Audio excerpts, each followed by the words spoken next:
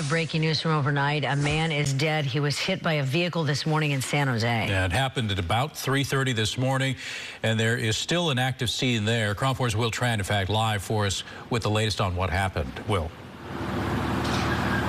Police officers are still on the scene. This is the second pedestrian accident as far as fatality in San Jose in the past 24 hours. You can see it right behind me. I have confirmed the vehicle. It is, in fact, a garbage truck. You can see it right there.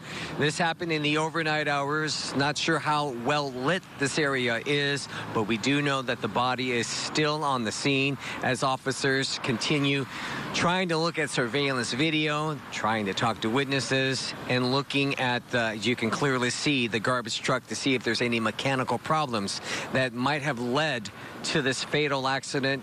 The driver did stay on the scene and is cooperating with police officers.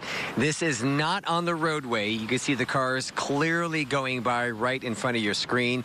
Let me show you a map so you know my location. This is Jackson. That's the street where all the cars are going from the left to the right of your screen. And then the major intersection is Alum Rock Avenue. It looks like it's going to be here for quite some time as parents are dropping off kids at a nearby school. Not to mention, this scene is still so active that a lot of people are looking over, seeing what's going on, and that is causing traffic to go by this area quite slowly.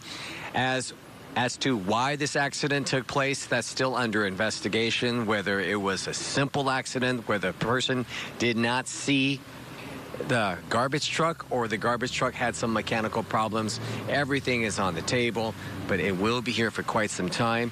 If you're near this area, just to give you one more reference point, it happened in the parking lot of Jackson Square. Back to you. Okay. Thank you, Will.